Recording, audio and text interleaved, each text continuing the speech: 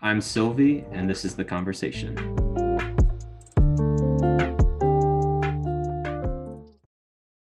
This is Sylvie, and I am joined by Taya, Prin, and our first guest, Alvin Lin. A little bit about Alvin. Alvin is the associate pastor at Grace Presbyterian Church in Chesapeake, Virginia.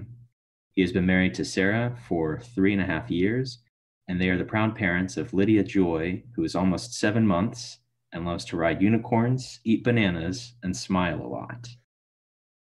Well, today in this episode, we're going to get to know Alvin, which you may not know because there's no video, is that Alvin is Asian American. And It's we true. are very curious about his experience. So our first question is, Alvin, just tell us a little bit more about yourself. Yeah, so I feel like I have to throw that disclaimer out there. My views do not necessarily reflect the views of my church, Grace Presbyterian Church, and also they do not necessarily reflect the views of the Presbyterian Church in America, which that's the denomination I'm part of. So just want to throw that disclaimer out there. I know that people can edit and chop however they want, but I threw it out there, so it's there. So briefly about myself, I am the younger, or I guess the youngest son of two Taiwanese immigrants who immigrated to the US in the 1980s. My older brother is 13 months older than me. I was born in 1987, I guess I'm 33 now. And so I just grew up in very much two worlds, two cultures. I don't think I really wrestled with my ethnic identity until 2012. Was it 12? Yeah, 2012. Actually, there was an incident I was in Taiwan on vacation with my family, and my mom, fell down and sprained her ankle, and she was in a lot of pain. And I remember, we got back to the apartment we were staying at, and, the way my dad was trying to calm down my mom was like, "Hey, it's okay. It's going to be okay. Like, we're good." And I had this thought of like, I feel like American culture is very much just like, you feel emotions, express it. And that was the first time I ever had this experience of like, what is the right thing to do here? Like, is it that I should say, "Oh no, it's okay to cry," or I should say like, "No, you're going to be okay. You don't need to cry." And I know that's not like a big introduction on who I am. I just kind of jumped in, but I'm sure that as we kind of get through these questions, you'll learn more about my story. So that's kind of the first encounter that I had with really, really being like, I am both Asian and I'm also American. And that was, only 9 years ago. So not for a majority of my life did I really have to think through those dynamics. That's the most interesting take I have ever heard. Yeah. Oh my God. I just need a moment to process this one. Also, I feel like it's a great topic for a whole nother podcast. Like we can come up with a whole set of questions related to what you just discussed right there. Very interesting. Yeah. Yeah. Yeah, absolutely. Yeah, it's one of those things. I still remember. It's like, you have certain things in your mind that stick out. Like I had the visual in my mind of, the incident happening and then being in this place where I was like consciously like, what am I supposed to do here? It was like, it was a weird question to ask at the time, but I'm like, no, it makes sense because I think I'm the product of two cultures, and yet in one way or another, I primarily operate out of one, depending on the context that I'm in. So it was a very like eye-opening experience for me. And I think one that has been a good journey for me. I know that I used to loathe the fact that I was Asian American. I wish I was Caucasian growing up. Most of my friends are Caucasian. Still, most of my friends now are Caucasian. The church that I work at is primarily Caucasian. And I just had this, I guess, almost like ethnic hatred towards being Asian. And it's a journey I think that I've really worked through a lot of, especially between the years like 2012 and 2016. I think I really kind of came to a place of not only being okay with the fact that I'm Asian, but I'm learning to embrace it.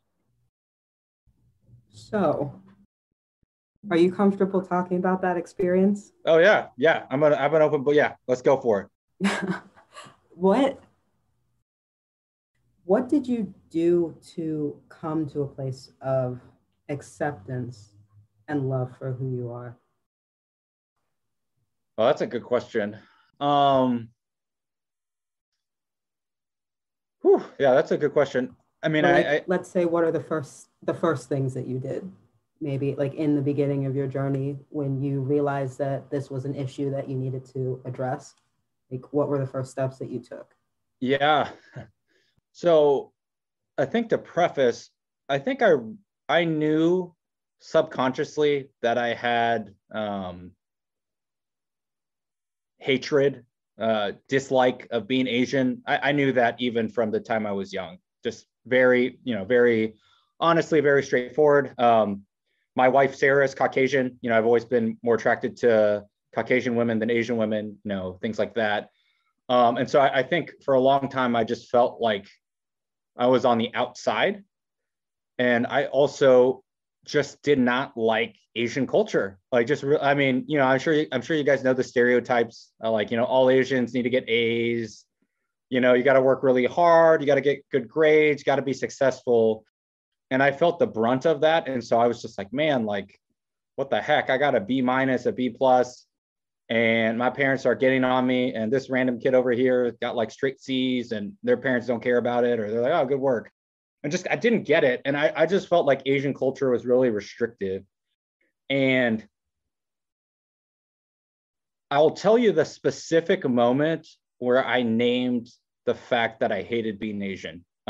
Actually, I was at George Mason University working with a campus ministry called Crew. I don't remember if I think it was 2013. But I was actually having a conversation with my boss, who was this like 6'2" white guy. And we meet every week. I love him. He's still a great friend of mine. And I don't remember exactly what the incident was, but as we were talking, I think we were praying, and I was like, like, I hate being Asian. And I got really emotional. And that was the first time I named that. And it was this kind of cathartic thing to name that. And, he was like, I'm obviously not Asian. I don't know what that's like, but I want to be with you on this journey. And so that's how I see it. We're all on a journey in life. And that just helped me. It wasn't that he was an Asian guy speaking into my experience, but he was just there to listen and to help me process. And so I think that's just the biggest thing, is to name where we are. And, like, whether, I love being Asian. I hate being Asian. I wish I was, a different race or ethnicity. And then I think that then allows us to say, okay, what is going on beyond this, underneath the surface? What are thoughts? What's my self-talk like? What's my internal dialogue like? What are the experiences that I've had that form me and shape me that way? And so that started the journey. And I think there's been many different things along the journey that have kind of helped me to make it more whole. But I wouldn't say there was like an exact, like, hey, this was the instant where like I was like okay with being Asian. It was the cumulative effect of things, if you will. Yeah, so to follow up on that, you talk a little bit about some of the kind of self-hatred that you dealt with. Did you ever experience, and if so, how, like discrimination or prejudice against you from other people? And what was that like? Yeah, good question. I think there's, and this is not to minimize or downplay, but growing up in school, people, people are just mean people, right? Like, everyone has jokes for different people and races and interests and things like that. And so, most of the, I guess, discrimination is, someone cracks like an Asian joke about Asians being good at math or something. Any of the overt discrimination, I don't know if I felt that to the extent of, hey, I'm applying for a job. Oh, you're Asian. We're not going to hire you. I'm going to tell a story that I'm pretty sure is true, but I need to corroborate with my parents. But so my dad actually just retired last Thursday. But I remember, and I think I heard this story sometime in the last 5 or 10 years, but I just remember having a conversation with my mom, and she was like, your dad works harder than any of his coworkers at these previous locations. And he just retired from the EPA, which is government, and so there's a lot of job security in the government. But before that, he was private sector. And I remember my mom telling me, at least I have a memory of it, whether or not it's true, I don't know, but I have this memory of her being like, your dad worked harder than anyone else because he didn't have job security, because he was an immigrant on his green card or something like that. And I remember when I first heard that, I got super pissed because I was like, that's messed up. Like, you can't do that kind of stuff. And, I've not talked to my dad about that. And that's just a very brief conversation I had with my mom, as far as I remember it, though. But I've internalized it to the point that I believe it's true. So it's kind of things like that of, that's messed up. Like, people should not be fired because of, I don't know, their citizenship status or whatever. We're talking about work, right? It's about merit. Like, if you're a good worker, you should be hired, not fired. You shouldn't be worried about that. And then I think for me, the discrimination I experience, and I don't know if discrimination is too hard of a word, maybe it's prejudice, but it's kind of when someone sees me as an Asian American, they assume that I work with other Asians. So it's just like, I remember, like, and specifically, so I'm in ministry. I used to be in campus ministry. I'm a pastor now, but I remember at one place that I was at, this guy was like, oh, hey, do you work with EPIC, which is the Asian American contextualized ministry at Cru? And and this was still when I was figuring out my ethnic identity, but I got super pissed. And I was like, dude, man, why are you going to assume that? Like, do you go to white people and just assume that they're working with other white people? Like, why are you going to assume that? And a lot of that was anger and indignation. And he backed up. He's like, oh, man, yeah, I didn't, I'm not trying to be offensive. I just assumed that you did. But it's things like that where it's like, I don't want someone to just look at me and make an assumption about that. And I think some of that, again, goes back to my story of how I viewed Asians. And I'm like, well, working with Asians seems like a lesser thing. Like white people, that's the gold standard. And any other ministry that is not with white people is kind of a lesser ministry. But yeah, so it's kind of like conversations like that would, I'd be like, what the heck? Like, I do ministry. Yeah, I'm Asian, but like, I actually, most of my friends are white. And so why are you going to make an assumption that I work with Asian people? So then, question. Yes. And obviously feel free to not answer. Yeah. You do not want. But do you feel now, since you have worked through and accepted the fact that you are Asian American and you're comfortable with that now, do you ever feel upset or disingenuous, maybe, that all of your friends or the majority of your friends are white now and you don't have more Asian friends? That's a good question.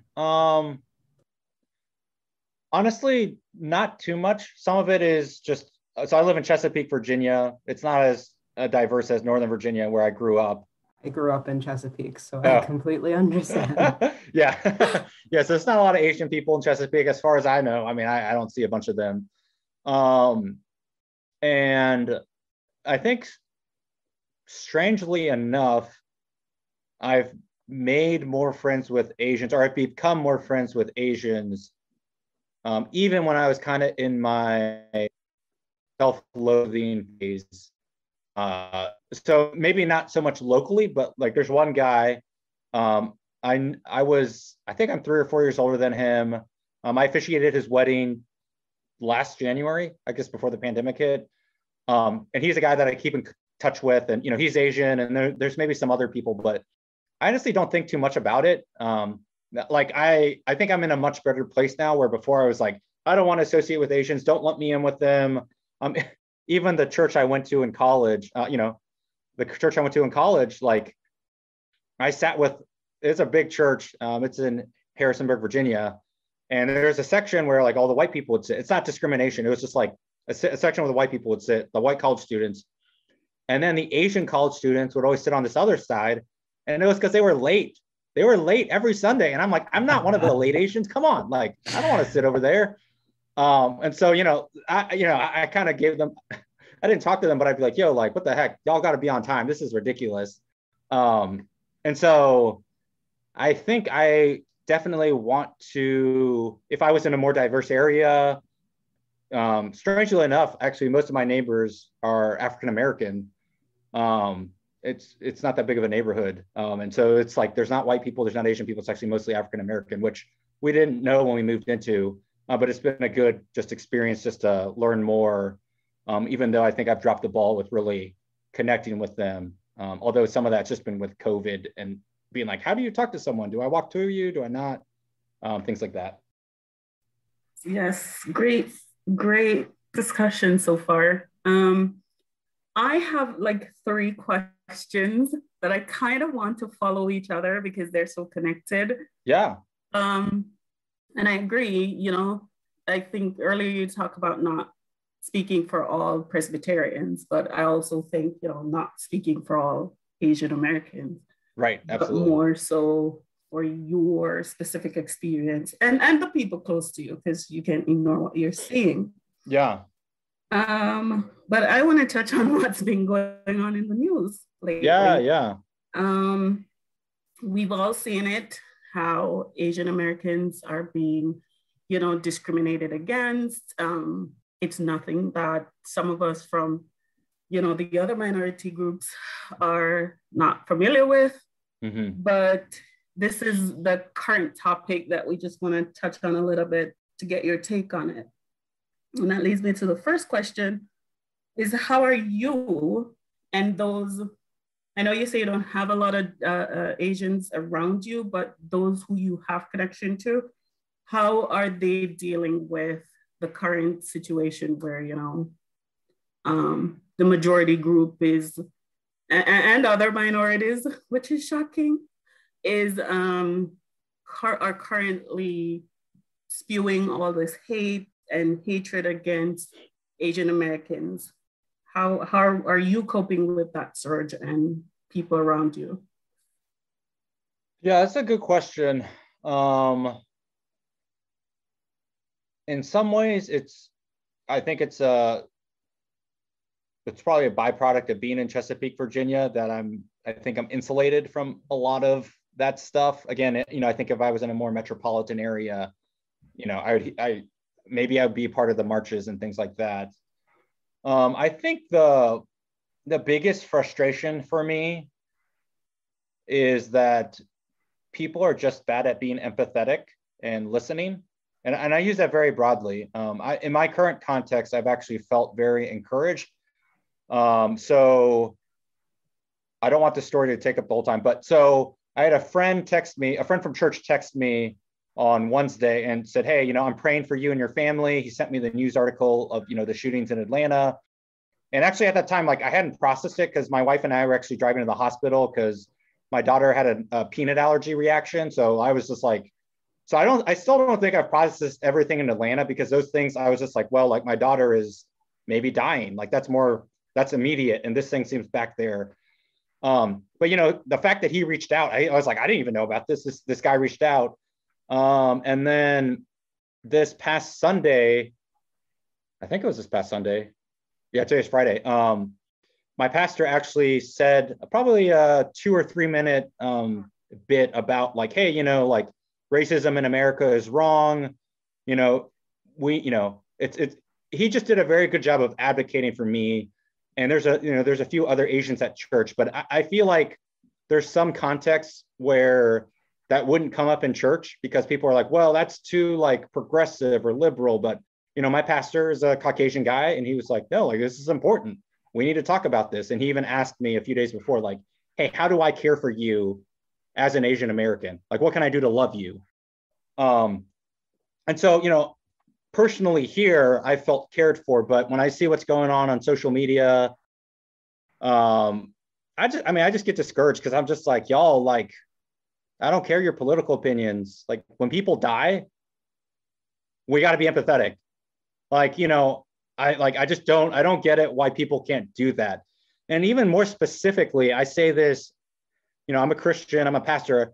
I have a higher standard for Christians who proclaim that, we have unity in Jesus Christ, but then they get so defensive about their political positions or, things of that nature. I'm just like, this is ridiculous. Like, we can talk about those things at some point, but let's just focus on the fact that people are dying. People are experiencing, hate crimes, I put that in quotes, or acts of discrimination. Let's focus on that first. And then we can focus on this other stuff. And I just think there's people just, I don't get it. It just doesn't make sense to me. I'm like, y'all just got to calm down and listen. And after you listen, like, don't get triggered. There's nothing to get triggered by. Just have a conversation, learn. Because we all have to do that, right? None of us are experts about every culture, every issue, everything out there. But I just think in this day and age, it's all about, well, we got to be an expert. We got to say things immediately. And I'm like, I think everyone would be better suited or more well off if they could just listen and have a conversation. Yes, that leads right into the second part of my question, where, like, there are tons of people who want to support. There are tons of people, like you mentioned, back in the day when you struggled with your own identity, somebody said, I'm not of the same culture as you, but how can I help you through this? And like your pastor the other day saying, how can I help? How can I help? There are tons of people who want to help. Sometimes I realize that people, in wanting to help, they go a little bit too far, like over helping, and not realizing what they're doing.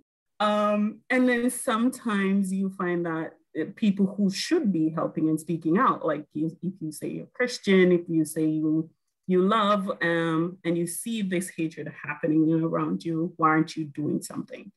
And so, I know maybe the others or other panelists here know how to be an ally, but let's say for the people out there who struggle with helping, who struggle with this listening that you're talking about, what are some of the things that they can do, to be an ally without over or underdoing it? Yeah, that's a good question. Is that even a question we can ask?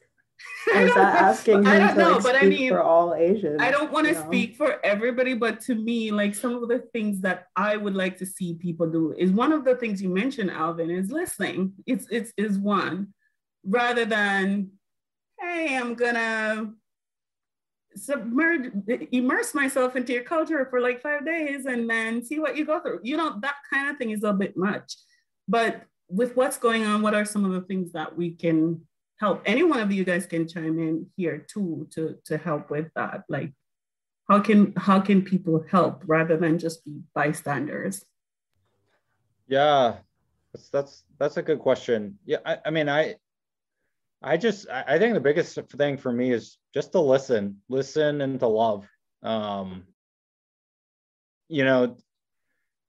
I think the big challenge that exists in America right now is that there's this belief that if you support something, you have to go all out for it. So it's like, okay, if you really love Asian people, you got to go to all the marches. You got to only buy food from Asian people and all these different kinds of things. And I like Asian food. I'm Chinese. I love Chinese food, but and I recognize why people say that, but I think also people everyone wants to control everyone else's conscience. But if we're honest, there are hundreds of issues in America that anyone could make an argue for, like, you should be very passionate about this. And I'm just like, that's just unrealistic. Like, we can't do everything. Like, we can't. And so I just think the listening piece and being a friend, asking questions, and it starts with, how can I love you and support you?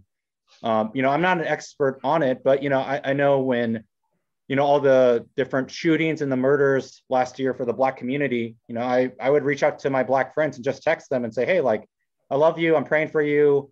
Is there anything I can do for you? And, they weren't local per se. They were friends that I've known for a while, but I think people just want to be seen, right? That's the biggest thing is people in these times, right? I think we want you to see us. We want you to see that there's a problem here. You might not agree with all the politics behind it, but if we feel seen, that at least helps us to feel human, right? Because that's what it's about at the end of the day is, do we feel human or do we feel less than human and think that we have to do something in order to, I guess, quote unquote, earn our humanity? And we live in a world right now where it is so easy for you to lose your humanity in someone else's eyes, but they won't admit that you are no longer human to them. You know, they'll just play it off like they're still respecting you. And it's like, no, you aren't treating me like I am a human worth anything. You are treating me like I am worthless. And if we got back to basic love and respect and empathy, we'd be in such a different place. And I feel like we've just lost our ability to moderate ourselves. Like you said, Alvin, it's just one extreme or the other extreme. You have to go all in and support this. One of my friends was upset because she couldn't attend a Black Lives Matter march because she's immunocompromised. And it was like, just because you are going to you're putting yourself into a bad situation by going to this march. No one's saying that you don't support Black people. We're saying be healthy. You don't need to feel guilty about that. But we live in a society where if you don't go to all the marches, you don't support Black people. If you aren't buying from these Asian restaurants, you don't support Asian people. And you're not there for Asian solidarity. And it's like, we need to find our balance again.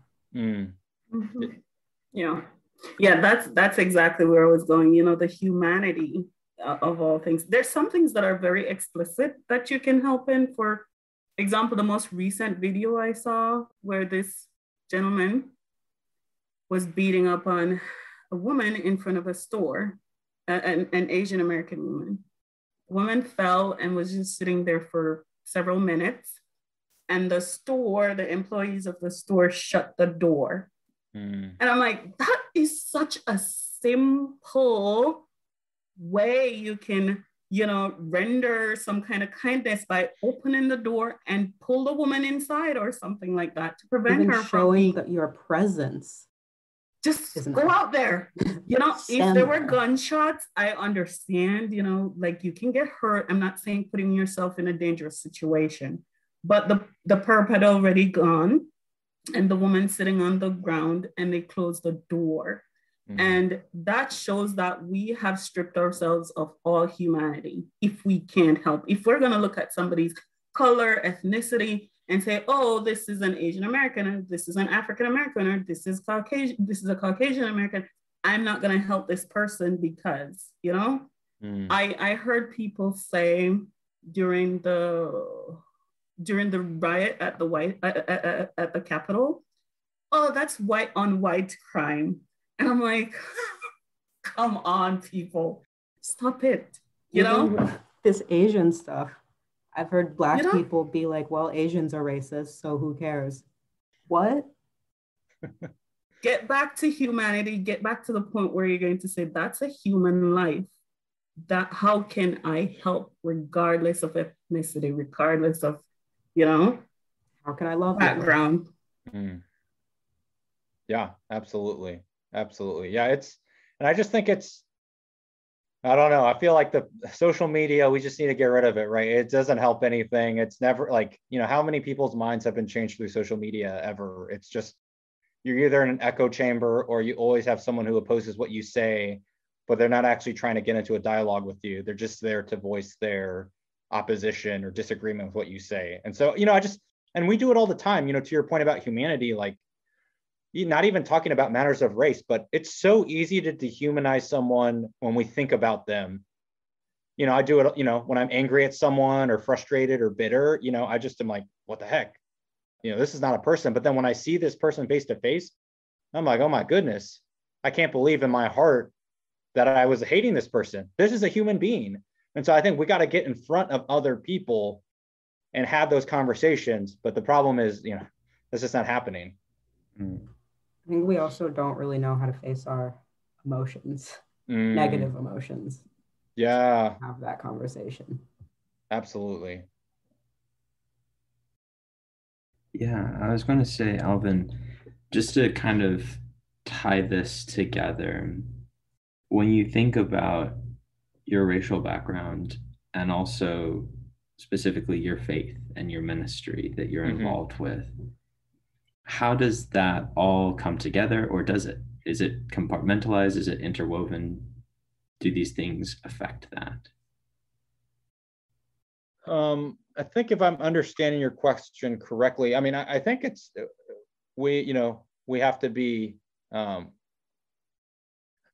we're integrated, right? Like we're integrated beings in so many different ways that it's easy to overlook that. You know, some people overplay the, I guess, the spiritual side. They're like, no, you're a soul, you just have a body. Other people overplay the materialistic side. Oh, you know, you're just a body.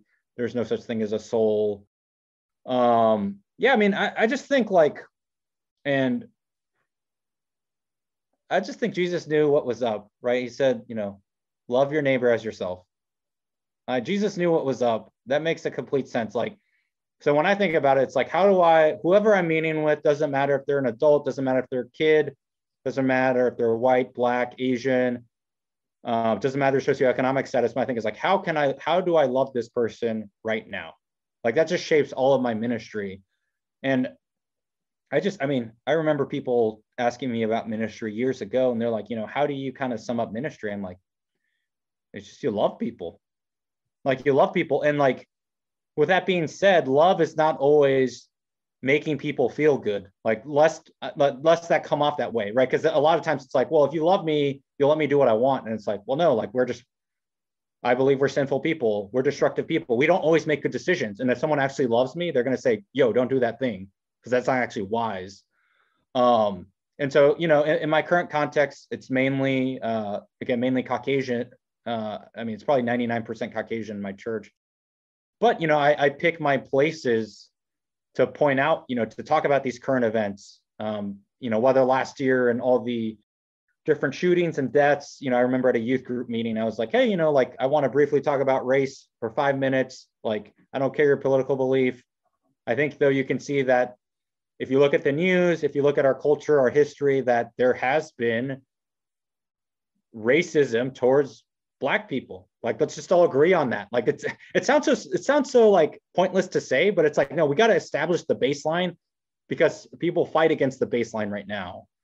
Or, you know, I can say to people, yeah, you know, it's been a difficult week. I'm still processing everything that was going on in Atlanta. And I do think this, going along with empathy, I just had this thought.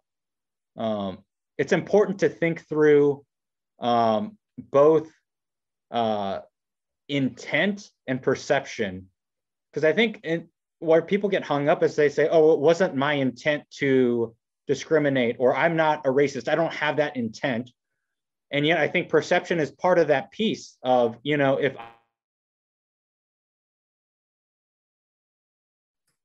we've lost Alvin. Let's go and give him a minute. Experiencing some technical difficulties. Yeah, so, you know, I just think it's important for people to think through the difference between intent and perception. I think these days it's easy to really focus on, well, it's not my intent to discriminate or to have prejudice, or, you know, I don't have any, you know, they say I don't have any discrimination or prejudice, which may or may not be true.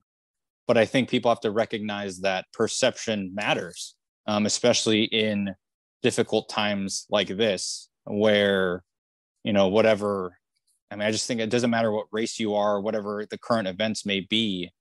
If we say, oh, you know, wasn't my intent to be that way, like, you know, you shouldn't be so offended, that actually doesn't help any dialogue. You know, and again, I recognize that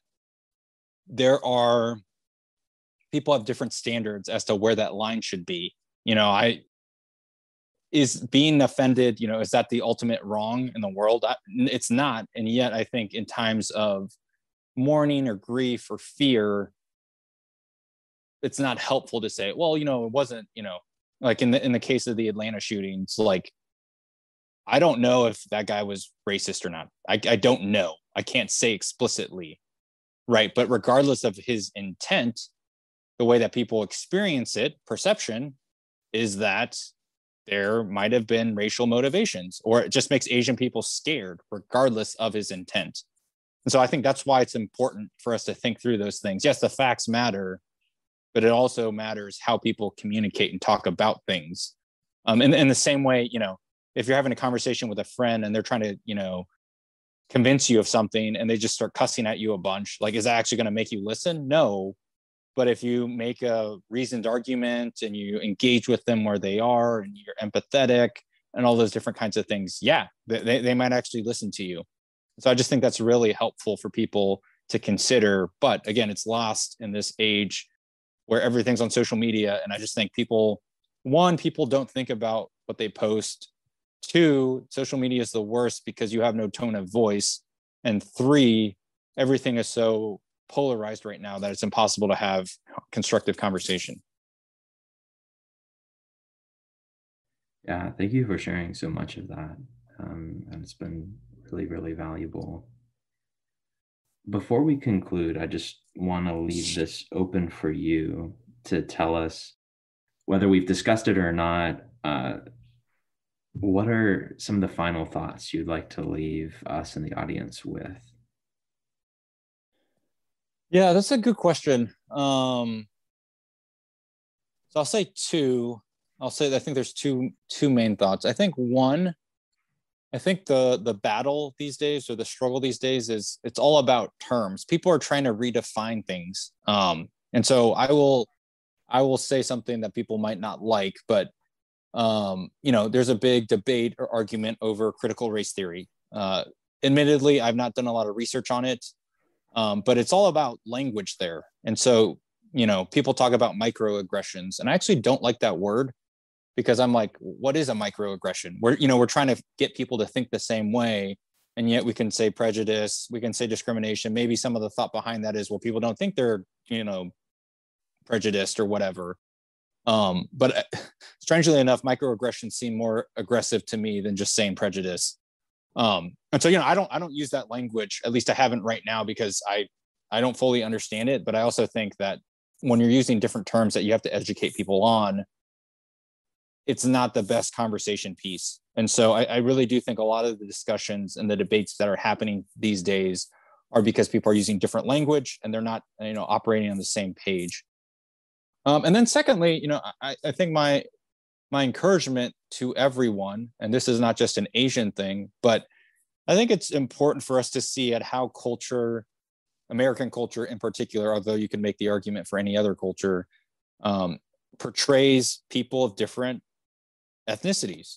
I just remember a long time ago, I was talking to my old pastor who was Asian American. And he was like, if you think on a spectrum of most aggressive to most passive, and then you also, like for gender, if you think most aggressive to most passive, you would say, okay, men are more aggressive than women. But then if you slot in different races in between, then you would say, that the Asian male is probably is viewed as the most passive. And you might say that the Black male is viewed as the most aggressive. And even, you can intersperse men and women into that. And I just think that reality is true. Like, you look at movies, you look at media, you look at how people talk. And so it's just helpful for people to recognize that we are all humans, and yet we are still predisposed to treat people a certain way. I think because of that spectrum, whether or not we know it, these messages are being pushed out to us. And it's important for us to recognize that those realities exist. Otherwise, we'll just be subconsciously doing these things without recognizing it. Yeah, that was well said. Well, Alvin, on behalf of Taya Prin, thank you very much for coming and being our first guest.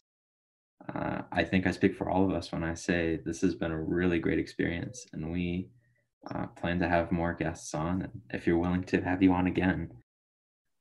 Yeah, absolutely. Yeah, I apologize for my technical difficulties. I guess the power in my house finally just got kicked on. But yeah, I mean, if there's anything that y'all want, follow up with me on, or if there's a question that just kind of me to, I don't mind doing a recording of just myself, answering questions or, giving a talk, whatever. I'm not an expert, but I think I'm always willing to learn and to engage.